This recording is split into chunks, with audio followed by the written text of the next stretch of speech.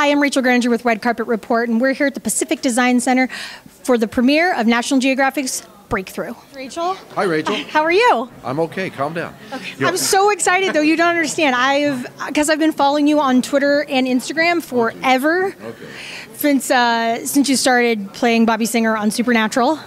So that's such an iconic character, and so thank you for giving all of my age group someone to like kind of hate, but also kind of be like, I wish he was my dad, kind of. Yeah, they always wish I was their dad. So some of the stuff that they're covering here tonight obviously is a lot about sciences and everything. What was the most interesting thing when you was reading down sort of what the episodes were going to be broken up about that really piqued your interest? Well,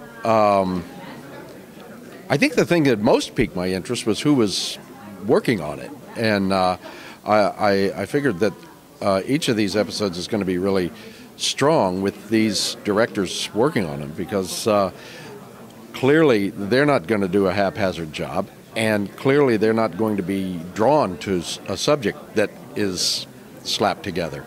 So I've also got a bit of an astronomy bug too. So I watched the old Cosmos series, and then I watched the new one, and I'm either watching junk or I'm watching science. Which it almost sounds like it would balance each other out, right? Well, that's the way I like to look at it. I think that it does. So I think that for your TV watching, you get the extreme of the really good sciencey stuff that makes you smarter, and then the, whatever else TV. So thank you so much. I appreciate it. Yeah. And side note, can you give us any tips about this next season of Supernatural at all? Maybe just anything? I know they're having a next season. Perfect. That was all I needed. Great.